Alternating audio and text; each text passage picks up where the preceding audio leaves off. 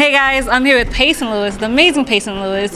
If you're a For the Record fan, Bear fan, he's here in front of me and he's awesome. And he plays Eddie Birdlace. And how are you doing? I'm good. What's going on, guys? How you doing? If he sounds like it's because he was doing his pre-show, like getting in shape, getting prepared. Pumped up for the show, you know? So what is it like playing Eddie Birdlace? Oh man, Eddie is an interesting guy. You know, he's typical like macho alpha type from the 60s, so it's interesting getting into that headspace. But ultimately, he's a guy with a good heart, even though it's under a couple layers of bad ideas. But it's fun, and it's like I need this workout at the beginning so I can get pumped up and ready to go, because he's a guy who's all action.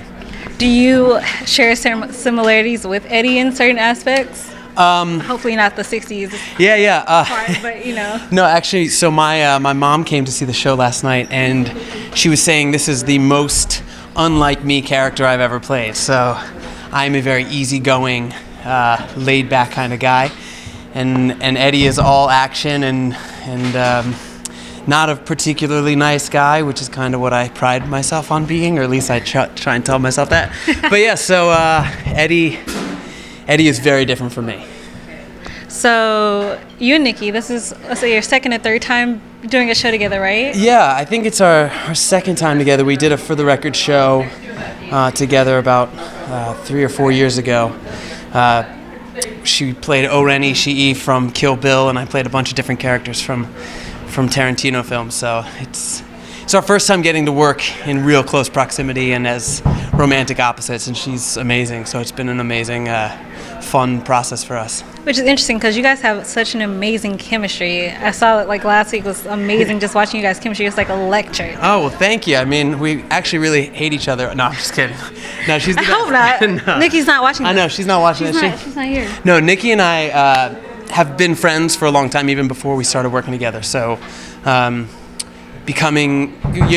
that trust and that intimacy wasn't particularly difficult. We've been close for a while now, so it's been fun. So one of the major themes is beauty.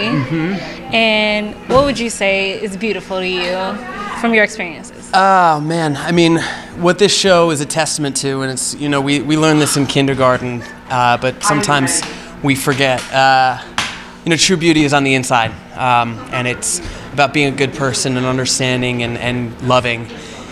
And ultimately, that's what this show is about being loving and understanding of people who are different from you and might not look exactly like you, but are good people in their hearts, and that's what's important. That's true beauty.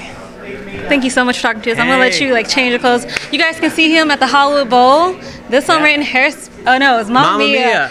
I'm just saying Hairspray because I was singing Corbin, so that's that. But yeah, see him in Mamma Mia. Corbin will be in it, so he'll be there. He'll be in Mamma Mia this time. Can't wait. Bye.